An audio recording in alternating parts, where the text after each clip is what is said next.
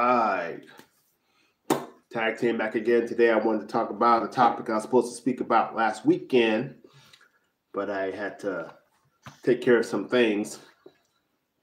Speaking about an important topic. This is about Matthew chapter 5, verses 13, where Jesus says, "You are the salt of the earth." And what does it mean? Because he goes on to say, "But if the salt loses its saltiness, how can it be made salty again? It is no longer good for anything except to be thrown out and trampled underfoot." If salt loses its saltiness. So, this is not a lesson in chemistry because we know that salt, broken down to its very smallest compound, can't lose its saltiness. But back in these days, the Jews used to take salt from the saltiest place on earth, the Dead Sea. But when they took it in clumps, and it had a lot of different types of minerals in it. So that clump of salt had the ability for the salt to actually leach out of it for whatever reason. So you could have salt that is actually saltless. So on the shelf it says salt, but the saltiness has left it. So it's worthless and it's thrown out to be trampled.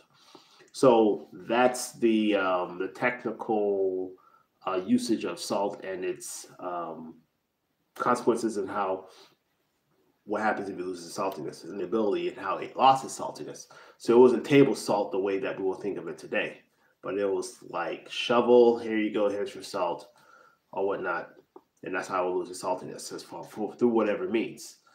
Now, how does this relate to the Christian? What does salt do? Salt preserves, it prevents, and it flavors. Salt preserves. It preserves what it touches. Back in those days, it preserves the meat. It preserves the food. God has initially put Israel to be that thing, to be the salt of the earth, to be the light of the world, to preserve society, to prevent the judgment of God, to prevent society from going haywire and sin taking over, to flavor society in the world with godliness, being an instrument of the message of truth and the wisdom that's clearly seen in God's love for humanity in the world that He's created. The Jews, the Hebrews, forfeited that position in their rejection of the Messiah for temporary time. For now is the times of the Gentiles. But God still has His plan for Israel. So, who are going to now carry His message of the kingdom? It's the saints. It's the church. Not the Roman Catholic Church, not the Seventh-day Adventist Church, not even your church, but the church, the individual. For the scripture says, we are the church.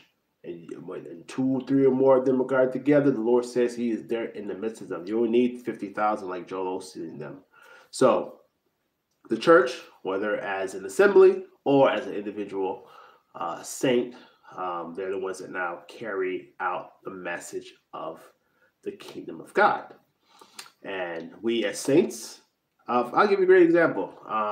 As far as preventing, preserving, and flavoring society with the righteousness and justice that comes from the scriptures and only comes from the scriptures. You know, we think of American chattel slavery in this country. It was because of believers, the abolitionists, those who believed the word of God, who were the driving force behind the end of the wickedness of slavery in America. That's what you're supposed to be doing as far as being the salt of the earth. You're supposed to be affecting everything you touch in your job, in your community, with your kids, in your neighborhood. You are the salt of the earth. You're supposed to be a peacemaker. When you see something just going on, you're supposed to interject into that situation and bring about peace through whatever means. Not through wrath, because the wrath of man does not achieve the righteousness of God, but rather through the principles and the um, anthem of the kingdom, which is loving God with all your heart, mind, soul, and strength, loving your neighbor as yourself, doing to others as you want them to do unto you. So that's what it means to be the salt of the earth. Is to be Christ-like, is to be righteous, is to be a son of the kingdom, to be on that kingdom business, kingdom agenda. So I just want to throw that out there because I was investigating that myself, and I want to throw it out there into the digital space. Should it come upon any curious saints in the time to come? All right, that's my time. Repent and definitely believe.